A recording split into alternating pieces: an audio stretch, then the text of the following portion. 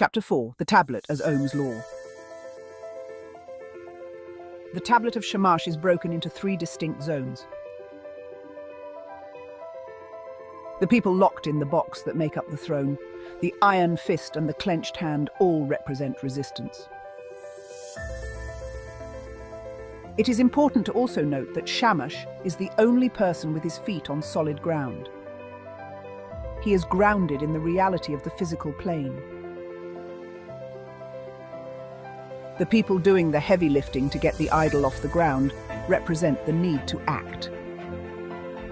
That activity also represents current. The final group contains one person maintaining stability. A second, the architect or planner overseeing the project. And a third person who is an appreciative spectator applauding the goal being realized. Realizing a goal is a new potential difference made manifest. Additionally, each of the 3 people are 3 different heights going from shortest to tallest. They are literally a scale of potential difference.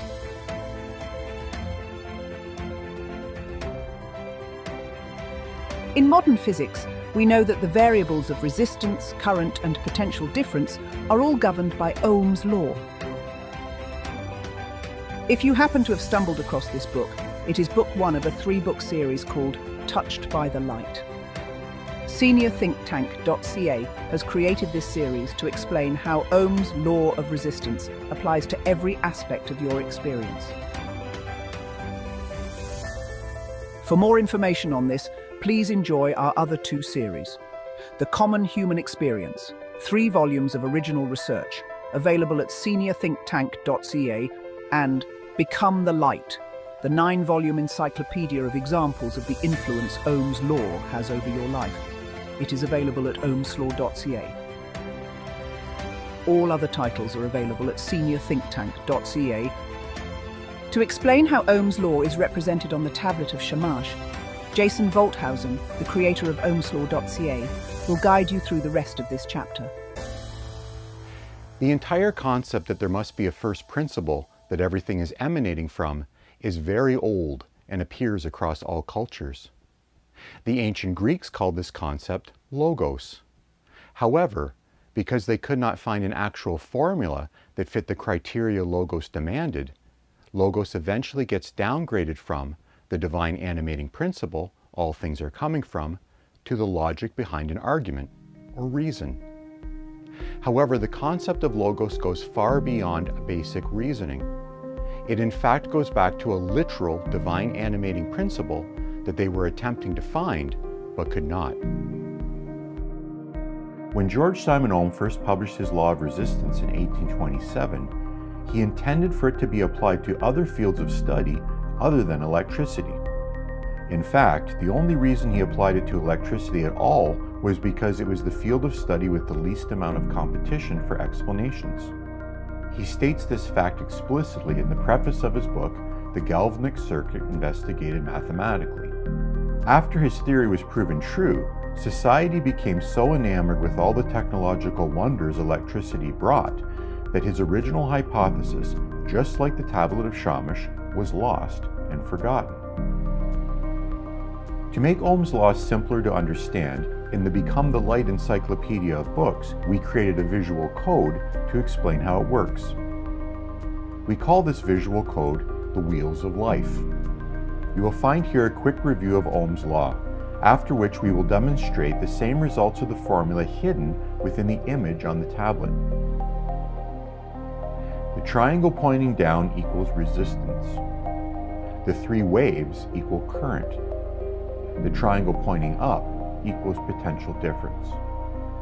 This section is the only thing you must memorize. Know it forward and backward. It is the foundation of everything. Phase 1 is the resistance phase, and it has 2 parts. If resistance is constant, it is the variable that does not move. When current decreases or goes down, potential difference also decreases or goes down.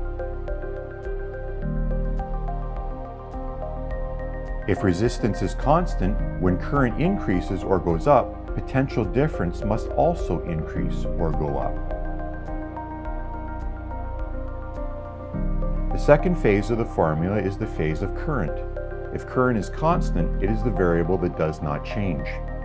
When resistance decreases or goes down, potential difference must also decrease or go down. When current is constant, it is the variable that does not move.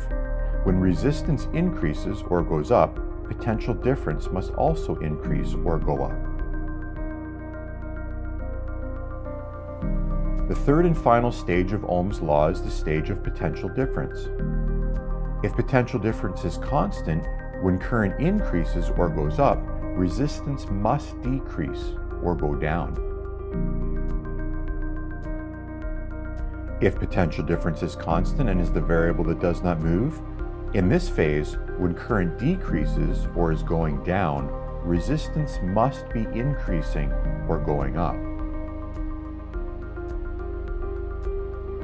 Once again, when these three phases are put together in a diagram, ohmslaw.ca calls this the wheels of life. Now let's take a closer look at the symbol on Shamash's shield, the thing everyone on the tablet is paying respect to. It is the image they are worshiping, Shamash's gift to the world. It is the reason they are following his belief instead of the former solar and lunar cults.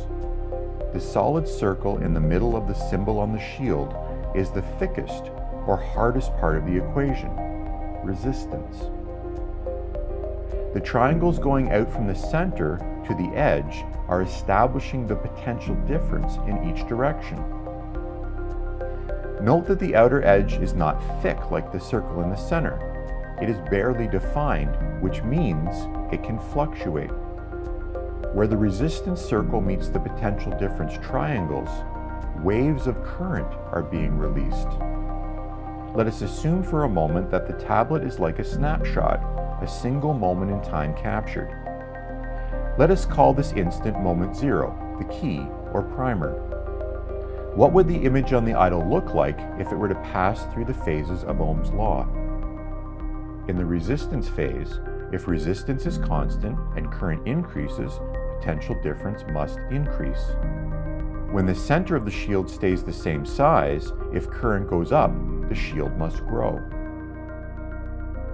If resistance is constant and current decreases, potential difference must also decrease.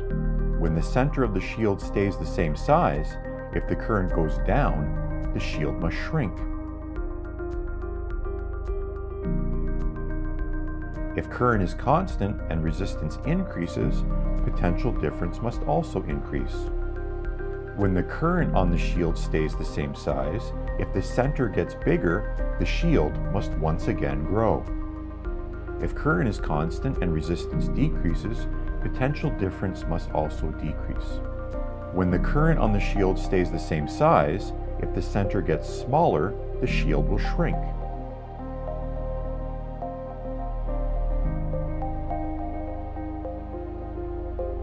If potential difference is constant and current increases, resistance decreases. When the outer edge of the shield is fixed, if the center gets smaller, it is because current has increased. And finally, if potential difference is constant and current decreases, resistance must increase. Which means, when the outer edge of the shield is fixed, if the current gets smaller, it is because the resistance in the center has grown.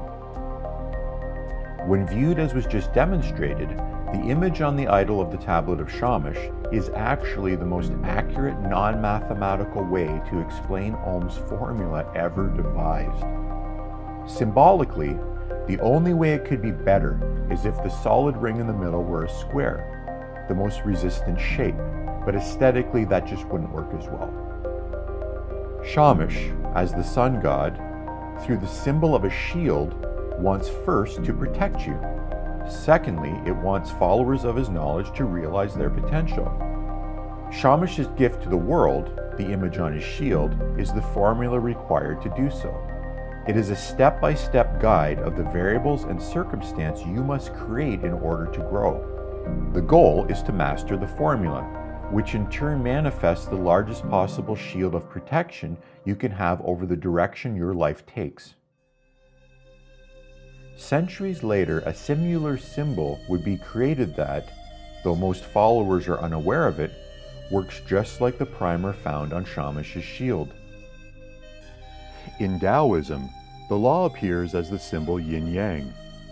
Founded in 6th century China, Tao means the way, path, or principle.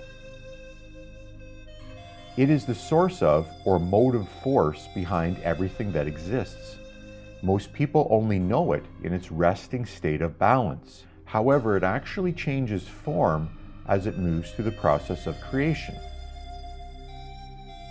Movement and stillness.